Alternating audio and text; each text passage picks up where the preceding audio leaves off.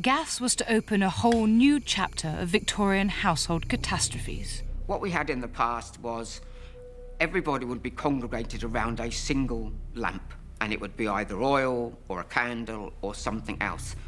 And then all of a sudden, people didn't want to live on top of each other all the time. We wanted to find better ways of doing it. And it was towards the end of the Victorian era that they started bringing gas lighting. Lighting that was actually capable of lighting a whole room. It was a massive step forward. It was the greatest innovation. You could have a room that was completely lit. Yeah, they had coal gas, they had something that was called wood gas, and they had another material called water gas. Now, these were highly poisonous. There was no control, there was no stopcock, it was just gas. The worst killer was because you couldn't actually smell it. So you'd have no idea until it was too late, basically. You would just keel over and that would be the end of you.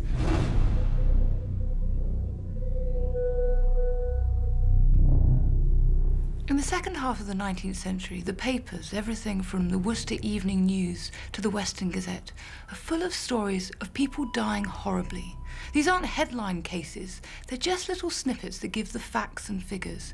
So, for example, in the Manchester Evening News in 1886, there's a story of 5 boys suffocating in a loft. Or there's this one from the Sheffield Independent, 1872. A lady was found confined in a bedroom with her infant and its nurse, and it says she must have unconsciously deranged the joint of the gas stove, thus permitting an escape of gas. All 3 were found apparently lifeless. But why were such cases so widespread? It may seem obvious to us now, but at the time the dangers of gas were not known to the man in the street. And the gas company's adverts didn't help matters. Some of the major gas companies coming out with misnomers that gas was actually good for people, that you could actually have a room full of gas and walk in there with a naked light and it would be perfectly safe.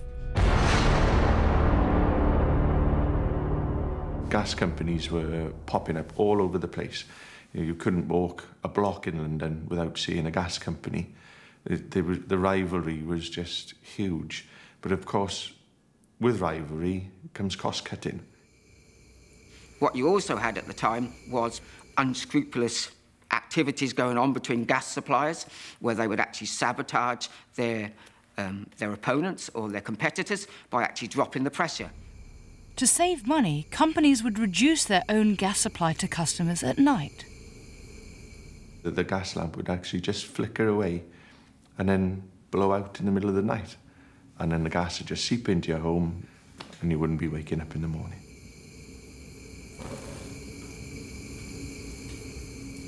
It was the heart of the industrial period.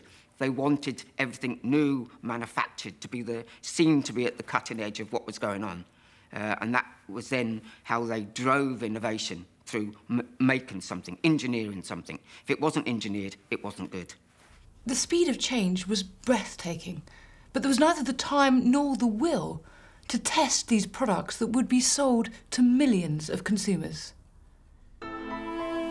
One of the most brilliant contraptions in this age of scientific progress was a system that could provide warmth throughout the whole house, a massive improvement on open coal fires and drafty chimneys. Gas central heating was a huge thing. In the 1800s, they came up with the idea of a sealed system where you could heat water up, exactly the same as a steam train, basically, in a huge cylinder. It was very volatile. The pressure inside these boilers was just absolutely phenomenal. They were running them all around houses. You could have 10, 12, 15, 16 radiators on each system. But of course, you could be sitting down having your lunch and the steam valve doesn't open.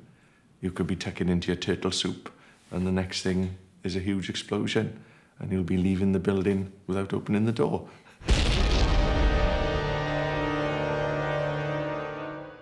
The pressure was just huge, so it was only ever going to end up in one story, really. It was going to be an accident and people will die. The main problem was that they didn't understand the dangers of what they were doing. Gas and cast iron hadn't been used in this way in the home before. When they were actually doing the casting, it was at the very forefront of that technology, of understanding that weaknesses and flaws in that casting could actually cause problems further down the line. The inventive Victorian engineer, having tackled heat and light, now turned his attention to cooking stoves. What could be so dangerous about a stove like this? With an open system, when you had the coal and the massive flue with the smoke pouring up the chimney, ventilation was superb because the air would run through the kitchen, straight up the chimney, take all the smoke away. But when they sort of encompassed it into a sealed container, they had problems with pressure, and they had problems with getting rid of the smoke because the actual ventilation and the draft, there wasn't one to go through the system to take the smoke away. So inevitably, the kitchens become really smoky. And of course, this could lead to anything up to suffocation. If you avoided suffocating in the smoky kitchen, you still had a potential problem. They made sealed units and poured hot water into them and used them sort of like the modern day kettle. And of course, this was a boiling pot. And of course, it had no release valves or anything like that. And of course, these stoves were just exploding.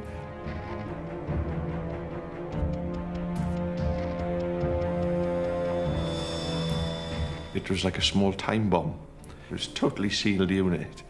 They didn't understand the pressures and what happened when you introduced oxygen, and you had these huge, huge, catastrophic explosions in kitchens. Towards the end of the Victorian era, a new power source gradually came into play. They were starting to turn away from gas because it was so volatile and go towards electricity, basically. But electricity was a killer as well. It wasn't 100% safe when they were, first coming up with these ideas of light bulbs, and because you mix electricity with gas, so you bring your electric lights in. We've still got your gas cooker, and these gas cookers were left on. The joint still corroded, broke down, and let gas escape. And of course, you'd come down in the morning and turn your wonderful new electric light on, and that's the first thing that explodes is your gas cooker. So the two of them, that they weren't to go together. It was a recipe for disaster again.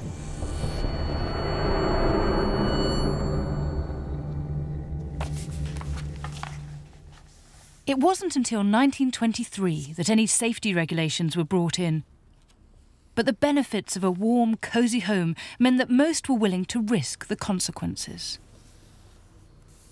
Invention was running 100 miles an hour. And we just weren't quick enough to keep up with, or the fitters, or we weren't skilled enough to keep up with it. But the amount of deaths that happen through negligence, not just through not understanding about the material you're using, was huge. But if that's your blooming game, I intend to do the same. Put a little of what you fancy does you good. Like the Victorians before them, the new Edwardian middle classes had the spare cash to purchase products that would make their home lives more comfortable. The most exciting new invention on the market was electricity. It would not only transform every room of the Edwardian house, but it would make possible a whole host of new domestic inventions and gadgets. If there's one thing we take for granted, it's that this works. But imagine how incredible it must have been when it was introduced. This clean, invisible, magical energy that transformed the Edwardian evening into day. So what problems could there possibly be? Electricity in our modern homes is subject to all kinds of regulations, but the unsuspecting Edwardian had no idea what damage it could do. When it was first invented, it was considered to be quite magical. It was clean, of course, and it was, I guess they thought it was safe, and it meant they could do things that they couldn't do before. They could put on a light at the turn of a switch. It completely transformed the amenities within the ordinary domestic house. It was in the late 19th century that the components needed for electrification began to be developed. The vital invention was made by both Joseph Swan in Britain and Thomas Edison in America, the incandescent light bulb. Streetlights came first, and then in the Edwardian period, individual companies began to produce electricity to offer to domestic households. Gas lighting and heating had become popular in Victorian times, but it was a dirty source. As well as being potentially explosive, it left a residue of grime. Electric light seemed to offer the perfect alternative. It might seem an obvious thing that electricity should replace gas, but at the time, electricity companies and gas companies were very much in competition. People had just got used to gas lighting, and now they're faced with a new technology, something else which they've been told to sort of take on and adopt in their lives. This is instructions about how you'd use your Edison electric light, and it says, do not attempt to light with match, simply turn key on wall by the door. Sounds quite bonkers to us today that you have to explain it in that way. We know how we operate our electricity, we know we go to the light switch, but then that wasn't so obvious. At the turn of the century, electricity was far more expensive than gas, but it was heavily marketed by the supply companies who could see the possibilities and the profits.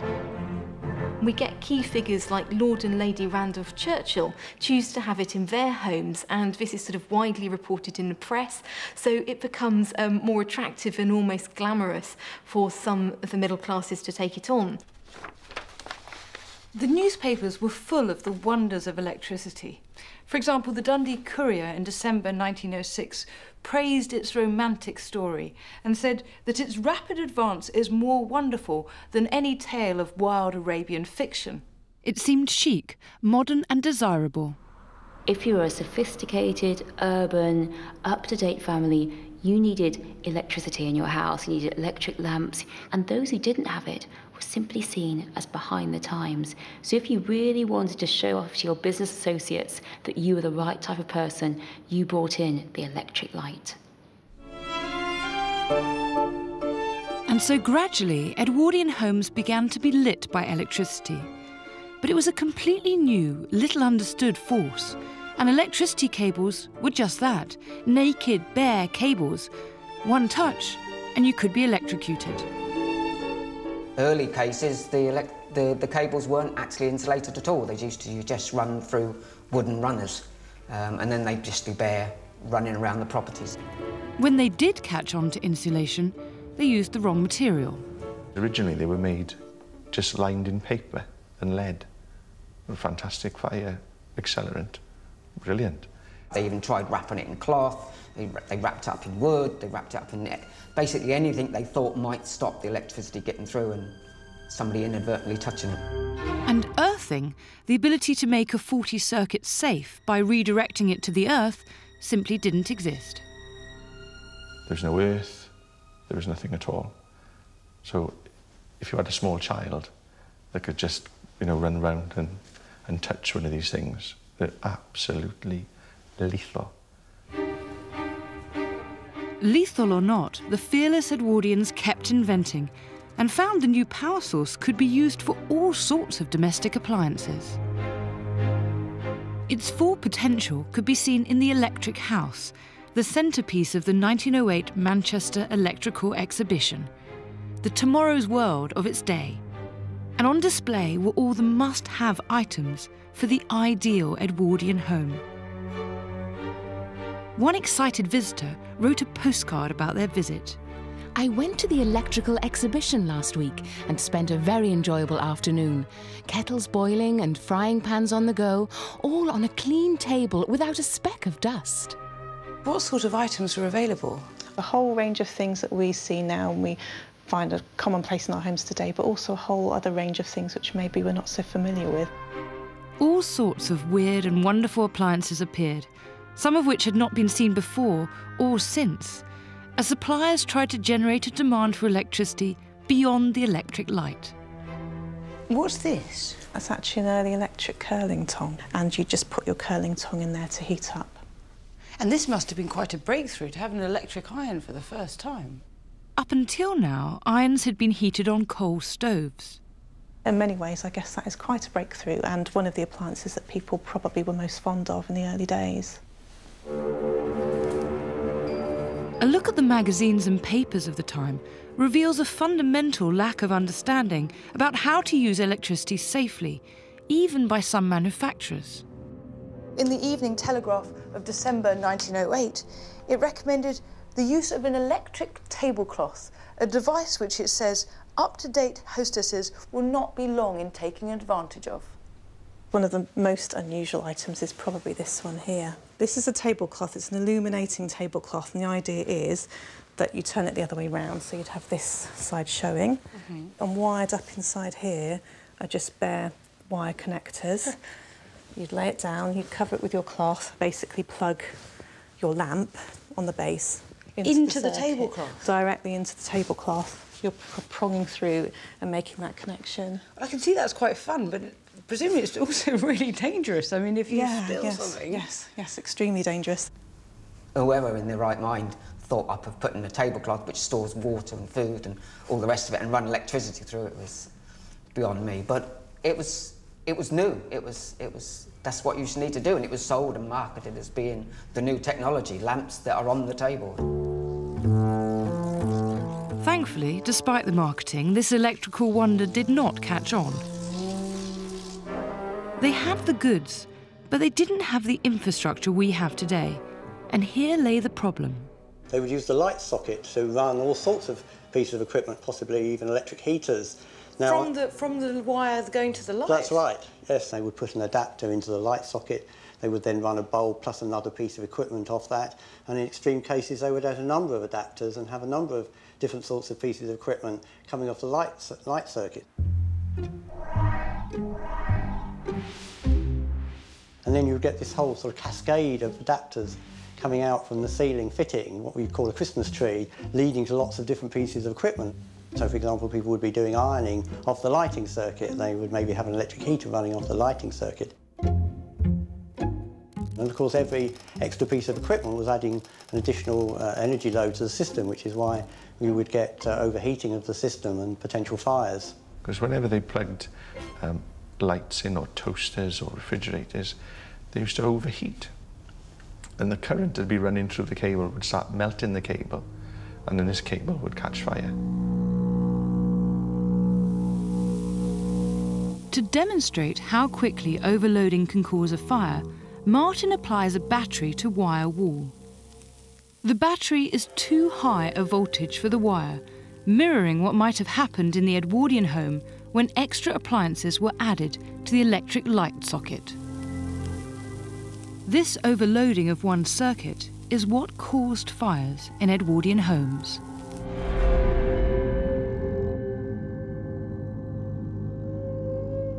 It wasn't safety regulated in the way ours is now. There were no consumer units, miniature circuit breakers, or any of that safety equipment that we now rely on. Modern fuse boxes protect homes from this. As soon as the system becomes overloaded, it cuts out. But back then, the electricity would keep flowing. There would be a fire in the house, and knowing your luck, you'll be in bed when it happens, and there'd be no getting out. Although the Institution of Electrical Engineers issued its first wiring regulations in 1882, they were often ignored.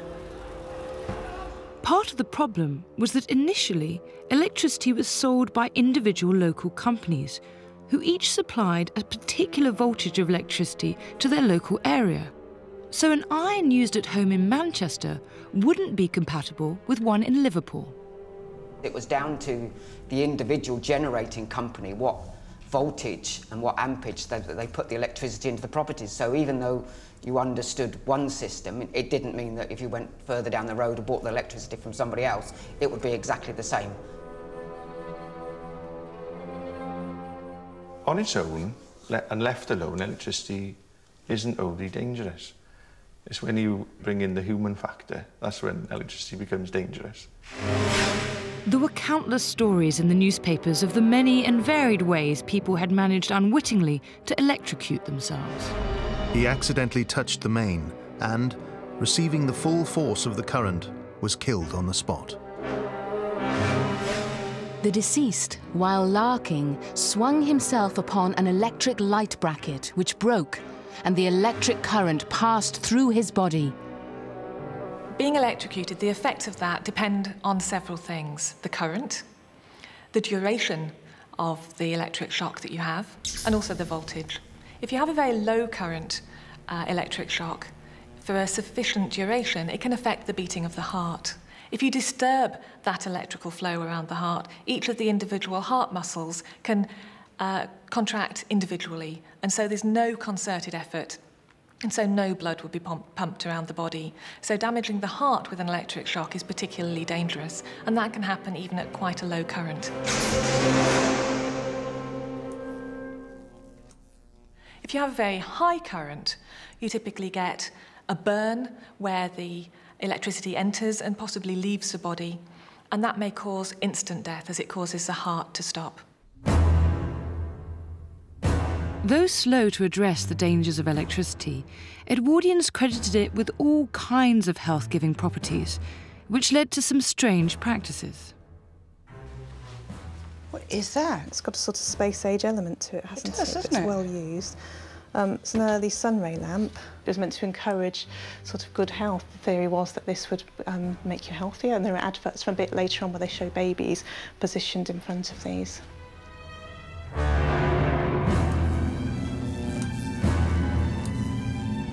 The therapeutic use of electricity also extended into the medical profession, where it was applied to a range of physical and mental illnesses. Have you got any other surprising items? Yes, there are some surprising items. This is a fairly early massage machine, electric massage machine. It's a bit like a ray gun, I think, that one. It does look a bit like a ray gun. Or a sort of a microphone. You think Elvis. And this is for massage?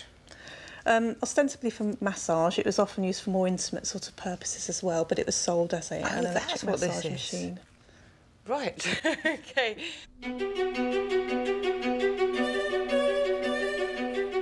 Some of the things Edwardians got up to in their own homes revealed how little they understood this deadly force. To my amazement, I even found an extraordinary headline in the Daily Mail. A man accidentally electrocuted himself during his daily beautifying routine. He was using an electrical gadget which was plugged in at the mains and was designed to enhance and inflate his pecs. A man's fatal vanity. He attached the needle wire to the electric light, worked the needle over his breast, and dropped dead. Eventually, the Edwardians were given the option of a wall socket instead of the light, but this brought up another issue. At the time, both the plug and the socket contained metal, which created a small spark when they came into contact.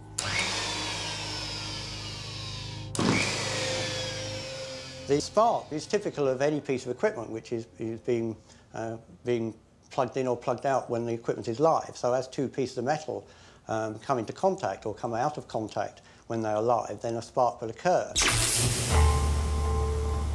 As most Edwardian homes were still using a lot of gas, which was prone to leaking, this small spark could be enough to cause a big explosion. Explosion just waiting to happen from the tiniest amount of gas and your windows and doors, and you will be on the street waiting for the undertaker, I would imagine. Over time, improvements were applied that lessened the dangers. It wasn't until 1908, 1909 that Edison came up with the idea of a rubber socket which went onto a plug which had a fuse in, which obviously saved any shocks when you were touching it. It saved any problems with insulating, and it saved this problem of overheating. But with its varying currents, assortment of sockets and plugs, no earth or fuse box, Edwardian electricity was a dangerous business, especially as it was often installed and maintained by DIY enthusiasts. anyone could really wire up their home, so potentially you've got people not knowing what they're doing, getting into big trouble. Even one of Edison's friends killed himself, he electrocuted himself, and that's somebody who knew what he was doing. By 1915, there were 600 separate electricity suppliers across the country. The demands of war led the government to take steps to set up electricity commissions to make the generation and supply of electricity more efficient. And then the government actually made a declaration that we would all use the same current voltage, it would all come through the same way, and it was the start of the grid. Despite all its early dangers, electricity became the utility of choice for the modern Edwardian.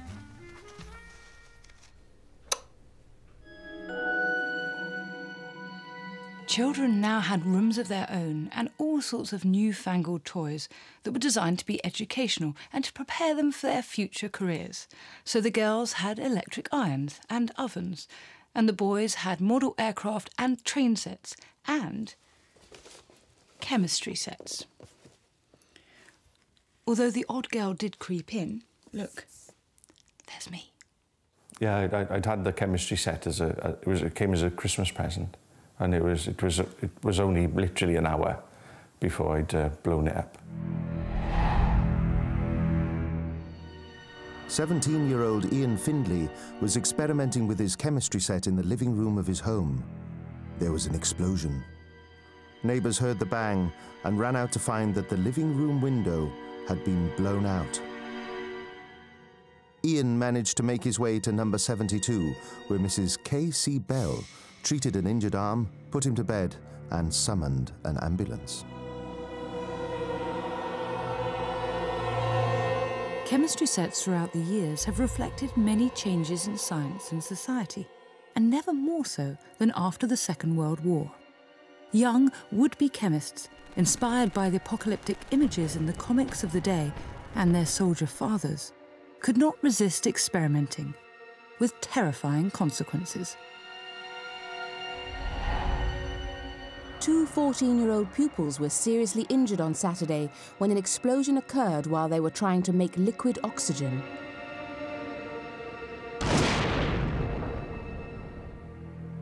Well, this is the chemistry set. Oh my goodness. I took my vintage chemistry set to Joy Ledger at the Bristol Science Centre to find out just how dangerous this box really was. So, what's most alarming about it, I suppose? Copper sulfur would definitely have a hazard warning today. The test tubes are so flimsy. They really are. We wouldn't use anything like this in a lab at school these days. These, heated with a Bunsen burner, wouldn't last very long. They'd melt very quickly. Bunsen burner? Yes. Gosh, it's tiny. And this would go where? Well, into the... presumably. Gas supply? The gas supply. Which is unbelievable that they could actually have, and there must be some sort of tap that turn the gas on and off, so you've got the full force of the gas coming in that would feed the whole cooker, just going through that little flame. Oh, my goodness. We decide to read the instruction booklet, always a good idea, only... There's absolutely no diagrams at all, and actually I think it says up here that you will see there are no diagrams, so then you can be more liberal with your experiment. You can change the apparatus as you feel. I'm just staggered at the lack of instructions. The idea of quantities, concentrations, there's no indication of how much solution to add to each one, no mention of how to dispose of the chemicals at the end. It's just frightening, and there's absolutely no mention of parental supervision. Still, at least they are clear about what to do if your chemistry kit-loving chum has a problem. It actually says here that if the clothing of the person is on fire, pull the person down to the floor, or strike them sharply behind the knees so they fall. Cover them with any materials you might have to hand, with rugs, cloths, or carpet, etc. And then it says, you will have used your scientific knowledge in the noblest way. You will have applied science to the service of man, with capital letters, and probably saved life. And it says underneath, science is never evil except in wrongly used by man. Many of the chemicals in chemistry sets were caustic, so they would burn the skin and irritate it, which of course would be particularly dangerous if it got into the eyes. Part of the point of the chemistry sets was that they exploded. They wanted to make these explosions and the bright colours to impress friends and make it look like a magic trick. Explosions could burn, set the hair on fire, set the clothes on fire, damage the eyes, even blind a child. And of course, children wanted to share these with their friends, and they'd think nothing of putting some of the chemicals in their pockets when they went out.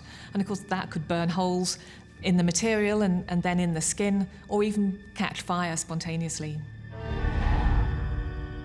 With some chemicals, 14-year-old Ian Marori meant to stage some experiments with his home chemistry set. But he put them in his pocket while he went to the pictures with his mother. He was sitting watching the show when his clothes began to smoulder. A man sitting nearby wrapped his coat round the boy to smother the burning clothing. The accident was due to body heat, igniting the chemicals in his pocket. Today, health and safety regulations are more stringent than they were in 1950s cinemas. So we are wearing goggles to do an experiment to illustrate how lethal this kit could be. Right, now in here we have the permanganate, which is the chemical we saw in the purple chemical that was in the kit. Neris Shah, our lab technician, is going to add glycerol, a clear, odourless liquid that might have been found in the home medicine cabinet, as it was used to treat constipation and sore throats. Okay. So what we're going to do is just make a little pile of the potassium permanganate in the middle. And then I'm just going to pour on a couple of drops of the glycerol on top.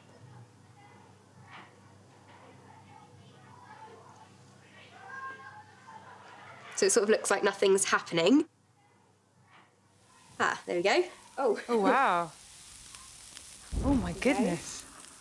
It's not necessarily child's play. So it makes quite a lot of smoke and some beautiful purple flames. And quite a smell. Yeah, yeah, a little bit of a smell. Oh, my word.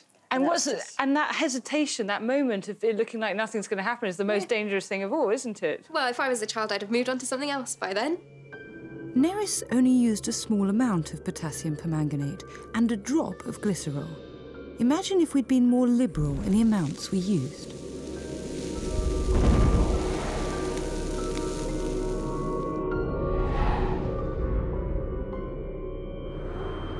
A warning was sounded at an Epsom inquest today that there are grave dangers in letting children play with chemicals which are in themselves harmless, but in combination may be fatal. John Jesty, aged 15, died in hospital from injuries received in an explosion which also injured a boy companion.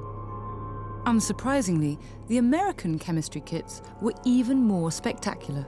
There was even an American chemistry set that included uranium dust and a mini Geiger counter so that children could do experiments and measure the radiation.